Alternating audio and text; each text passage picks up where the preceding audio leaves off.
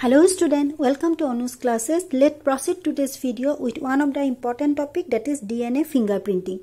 So DNA fingerprinting is a technique used to identify individuals by using their DNA, and this technique was first discovered by the British scientist Sir Alex Jeffrey in 1985.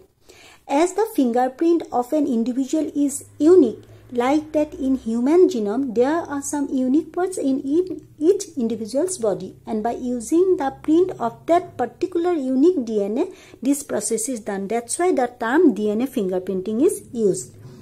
In all human, the almost 99.9% of genome or DNA are similar, and these DNA are called bulk DNA. Only 0.1% DNA is unique, which are known as satellite DNA. And depending upon the structure, this satellite DNA is divided into two parts. One is called microsatellite, another is called mini satellite. But we need this mini satellite DNA for this DNA fingerprinting process. This bulk DNA and this satellite DNA, they are different from each other, and these are the difference, means these are the unique characteristic found in the satellite DNA. So what is this? The first point is that non-coding gene, means these satellite DNA are non-coding gene, and so they cannot take part in the process of protein synthesis.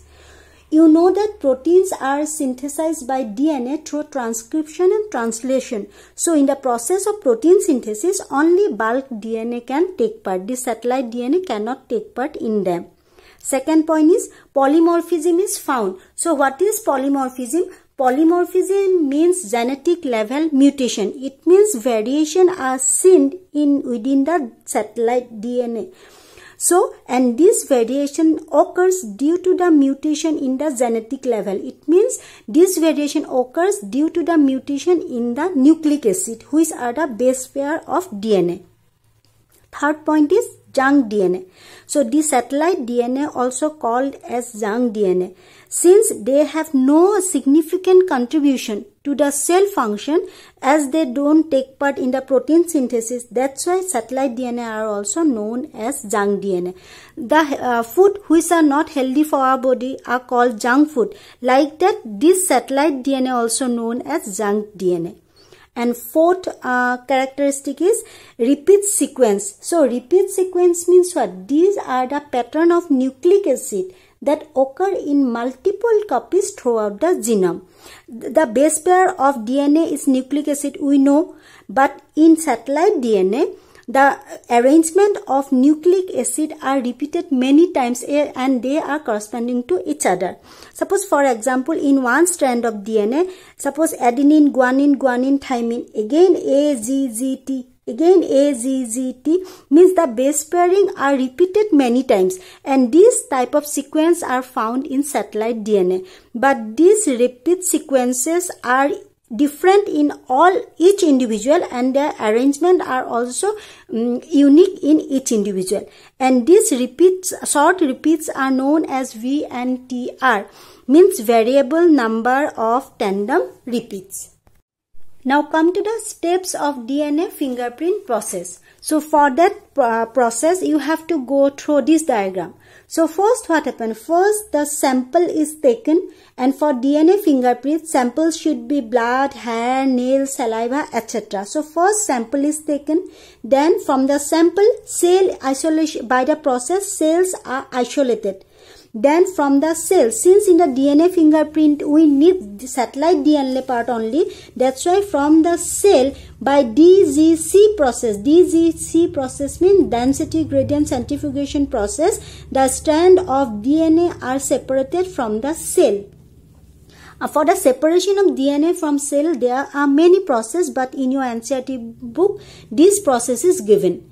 Then DNA is isolated. Then this is the long strand of DNA. Then with the help of restriction endonuclease, means molecular scissor, this long fragment of the DNA is cut into several pieces of different length.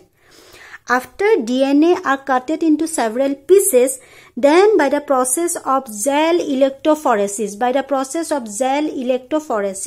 the DNA are arranged according to their length. And what is gel electrophoresis? In the gel electrophoresis, the DNA strands are separated from each other and arranged according to their length under the force of an electric field.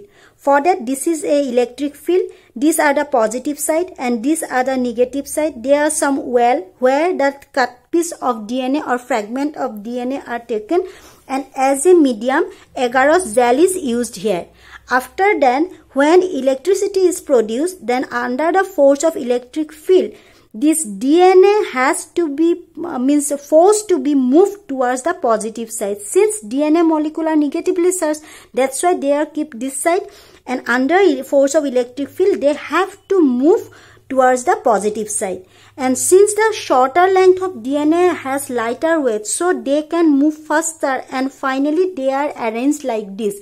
Means shorter are arranged in the first line and the longer DNA strand are arranged in the last line, and like that they are arranged according to their length. And same time in this gel electrophoresis process, when the pH is changed, the DNA are arranged and or become single stranded DNA. After all DNA fragments are separated lengthwise, then these DNA fragments have to be shifted to a nylon sheet or nitrocellulose membrane by the process known as Southern blotting, to make the DNA strand visible, so that we can get the final result. To count the pattern of bands of DNA strand, this DNA strand has to be shifted from this gel sheet to nylon sheet or nitrocellulose membrane. For this, one nylon sheet has to bring and it keep above this gel sheet and tap 1-2 times. Then as a result, the DNA fragments which are present in the gel sheet will shifted to this nylon sheet, and they looks like this. In the meantime, in the laboratory, radioactive DNA probe also prepared. Then this process is followed by the hybridization of DNA using this radioactive DNA probe. And this radioactive DNA probe bind with the complementary DNA strand, and finally they are arranged like this pairwise. So this black color is the original DNA, this orange color is the laboratory prepared DNA probe. And then after that, a X-ray film is placed near this membrane to detect the radioactive pattern, and finally a autoradiogram is prepared where different size and different length of DNA bands are become visible, and by counting these DNA bands we will get the final result. The DNA bands are visible in orange color, and these bands provide the characteristic pattern of any individual which are different one another except monozygotic twins. So by using the DNA fingerprinting process, any individual can be identified except monozygotic twin. So as a whole, in DNA fingerprint process, their first step is sample collection, second is cell isolation, third one is DNA isolation, fourth one is cutting of DNA, fifth one is separation of DNA and arrange them according to their length and as a single strand. Then this DNA strand has to be changed to be nylon sheet. Then the hybridization process takes place with the help of the radioactive DNA probe, and then X-ray film is developed where the final result of DNA are seen bandwise, and by counting this band we can find out the final result. And this process is generally used to find out the culprit in the crime scene or to solve the parenting dispute like that. So these are the whole process of DNA fingerprinting. Thank you.